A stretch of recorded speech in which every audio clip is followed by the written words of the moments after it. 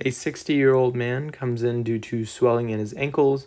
On exam, it is noted that JVP, jugular venous pressure, is elevated at 11. There is a pansystolic murmur at the left sternal border. What is the diagnosis? A. Mitral stenosis. B. Pulmonic stenosis.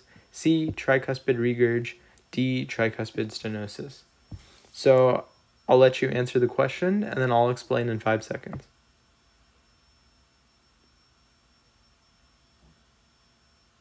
Okay, so the answer is going to be tricuspid regurg. So it's going to be C. So in this case, essentially what's happening is you have the tricuspid valve. So this is as if you're looking at the heart straight on. So this is going to be the left side, and this is going to be the right side with the inferior and superior vena cavas. And so this is going to be the tricuspid valve since it's on the right side, and this is going to be the mitral valve.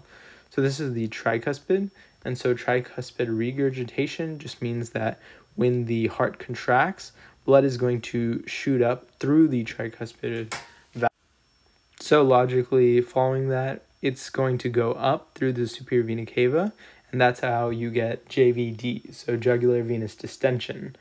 And so just following that, so the thing is, if you have a blockage, right, or you're having more blood where it shouldn't be at the wrong time, because typically the tricuspid valve should be completely closed so that blood doesn't leak back into the right atrium.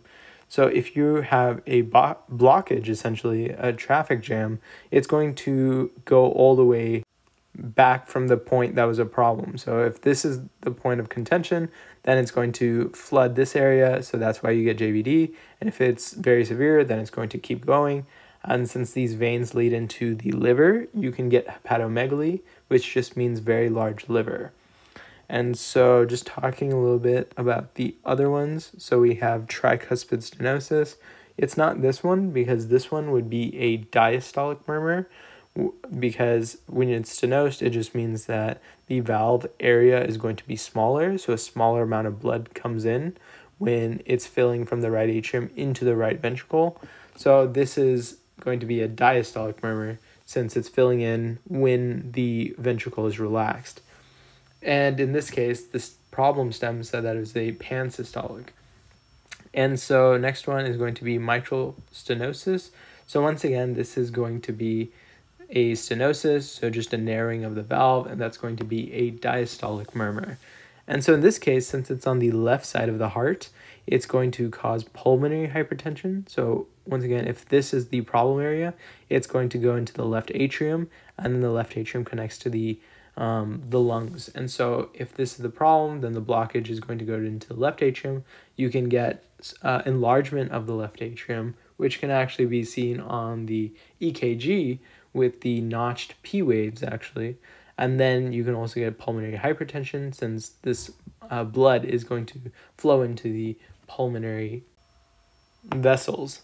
And so next we have pulmonary stenosis. So in this case, we have the right atrium here, right ventricle, and then it's going to go into the pulmonic valve, and then into the lungs. And so for this one, it's actually going to be a systolic crescendo decrescendo. So crescendo meaning it's going to go up, and then it's going to go down. And so it's going to be between S1 and S2. But once again, the problem with this one, it's specifically a crescendo decrescendo, and they would have to tell you that versus the pansystolic that they described in the problem.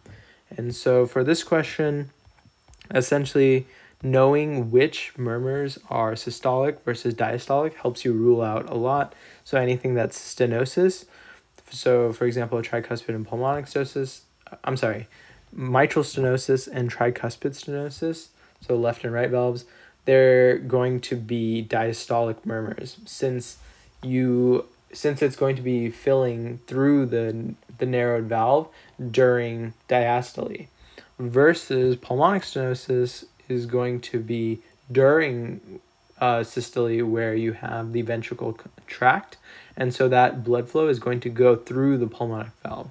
That's why this stenosis is different from these two. And so this one's systolic, this one's diastolic, this one's diastolic, And so this one is going to be systolic, and specifically it's going to be pansystolic. And then once again, after that, this can be a clue having JVD, right? So JVP, jugular venous pressure is elevated, therefore jugular venous distension is seen.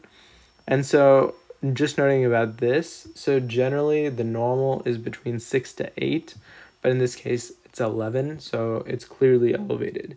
And so just talking about the pathophysiology once again, if you have a problem here, it's going to go back up into the SV, the superior vena cava. It's going to cause jugular venous distension, and it's also going to go back down the inferior vena cava and cause hepatomegaly. So I hope that helped, and thanks for watching.